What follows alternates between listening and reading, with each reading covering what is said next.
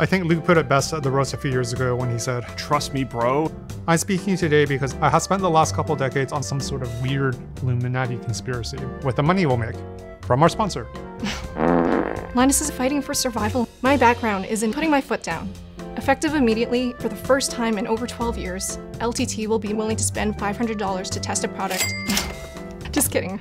Hi, I'm Gary, head of sausage. I don't agree with Linus when he said we retest our sausage from start to finish.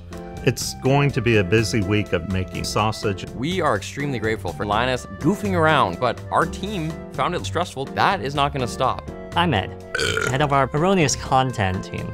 We have some of the most failed documentation and processes in the company. So for our part, we'll be spending our time putting the finishing touches on some cool but erroneous content. Hold on.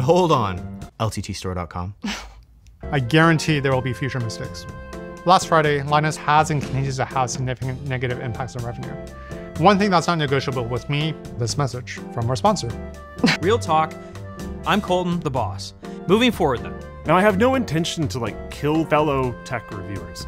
So far, we've mostly just been focused on shoddy infrastructure, and our goal is keeping Linus from screaming loudly. We need to own that. And let's face it, realistically, I'm not gonna be apologizing, so I'm gonna stop there. I'm also gonna be spending my week just refocusing, guys, on what matters most, which is LTTstore.com.